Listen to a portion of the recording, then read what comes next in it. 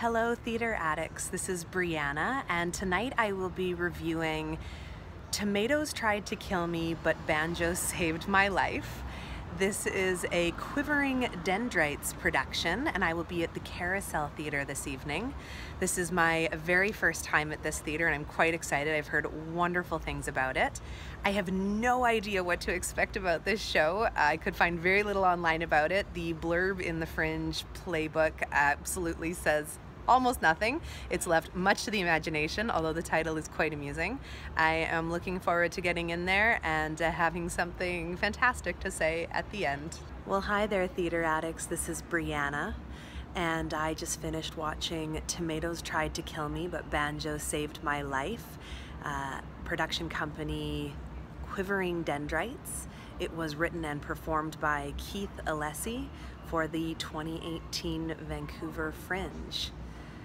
I just want to start by saying what an incredible storyteller Keith was. He is a first-time performer as of this year, and he started at the Edmonton Fringe Festival, as I understand it, and this was a passion project for him, something small he wanted to try, a way for him to pursue some promises that he made to himself. And I'm struggling to find the words to express how fantastic he was. It was shared with me by a fellow Fringer that he started off really small in Edmonton, and by the end he was greeted by sold-out performances and standing ovations, and for very, very good reasons. You should absolutely come and see this performance. It is raw and authentic and beautiful, and although the Fringe book and the blurb that is in there makes it seem like it's going to be on par with a lot of the fun comedic stuff that we see at Fringe, it is so much more than that. The best way to summarize Keith Alessi's performance is a man taking you through the story of his life, and he sucker punches you with these incredible insights and terrible stories of his experiences, and then softens the blow with unbelievable banjo playing. Mr. Alessi shares with you what he calls his big bang moments. They include relatable content such as compartmentalization, workaholism, family abuse, and, well, remote controls. The Carousel Theater, seen behind me, was the perfect venue for this particular production. It was large enough to host the number of people that I'm sure wanted to be there. The rush lineup was left wanting at the end when they closed the doors, and there was still people waiting. But a small enough venue that it created a very intimate atmosphere for us. Keith Alessi speaks to the audience as though we are sitting in his living room, enjoying an evening with him regaling us with stories while he plays the banjo.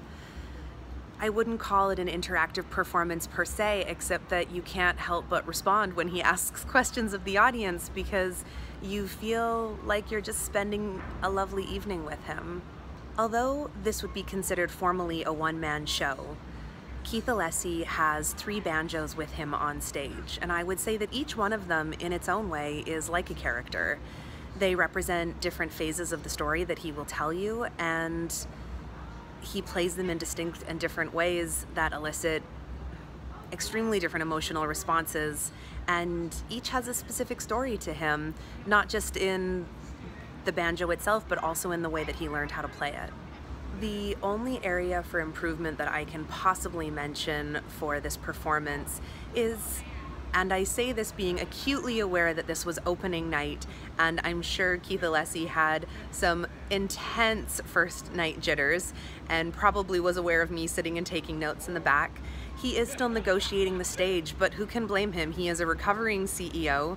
This is his first time having a show, although he's performed at other Fringes. It was his first night in Vancouver, and he's just getting the feel for, I think, our local audience and what we're about, as well as just how his particular stage is put together. I'm sure he will have those kinks worked out very quickly.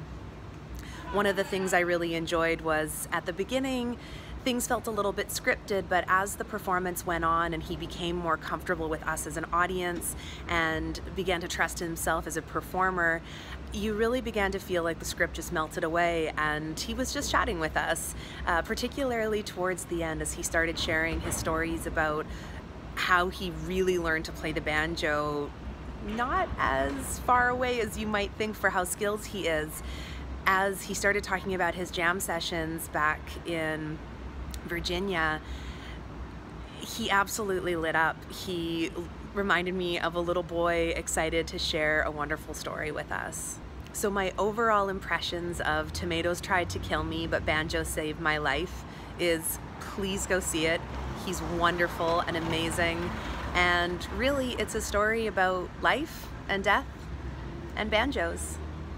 This is Brianna reviewing Tomatoes Tried to Kill Me, but Banjo Saved My Life by Quivering Dendrites, as written and performed by Keith Alessi. Thank you so much, theater addicts, for tuning in to my video. Please join us on YouTube and Facebook to see more Fringe reviews.